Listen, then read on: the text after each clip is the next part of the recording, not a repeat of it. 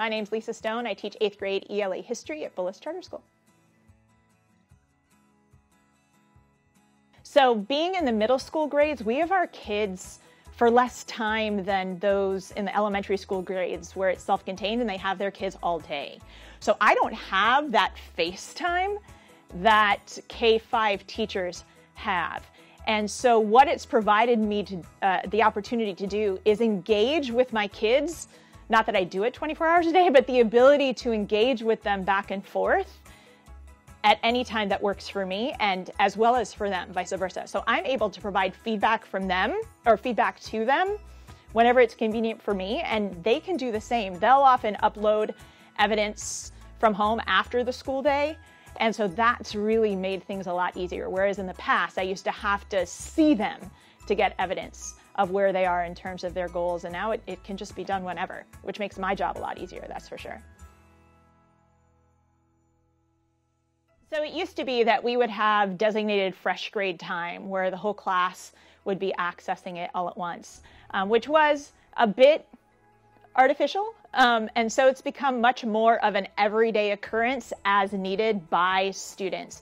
So if I'm handing back work or we're talking about a specific task we did, all I'll need to say to cue the kids is, so any of you who have goals related to what we just did or what I'm handing back, go ahead and upload evidence. And so I'll have kids who are taking pictures or uploading video or commenting on something.